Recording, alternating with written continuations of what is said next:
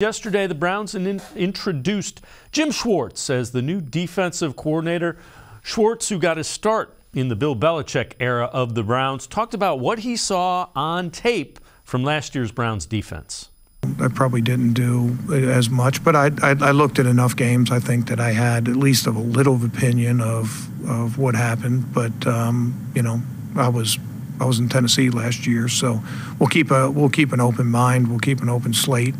And, you know, what we'll do and what players will play will really be dependent on how they do in the off-season program and what they look like in OTAs and how we develop in training camp.